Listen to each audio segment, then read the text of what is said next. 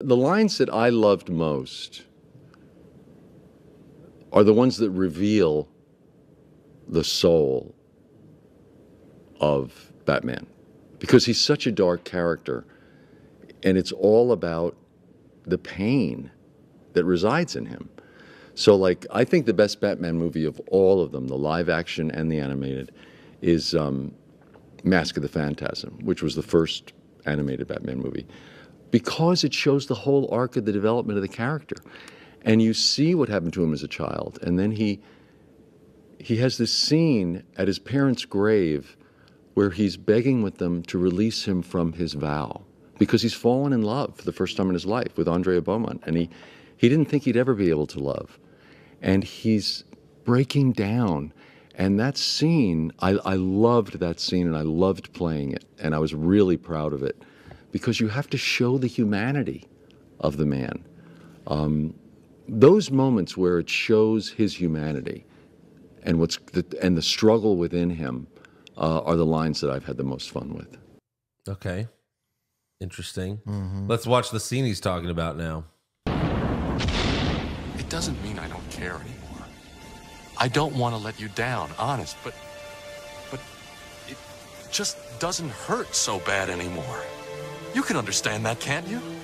Look, I can give money to the city. They can hire more cops. Let someone else take the risk. But it's different now.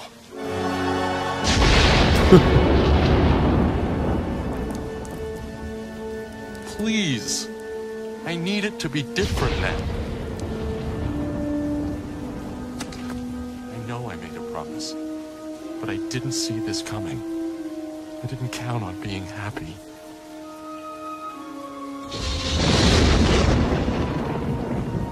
Please, tell me that it's okay.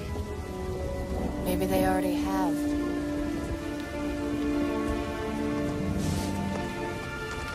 Maybe they sent me.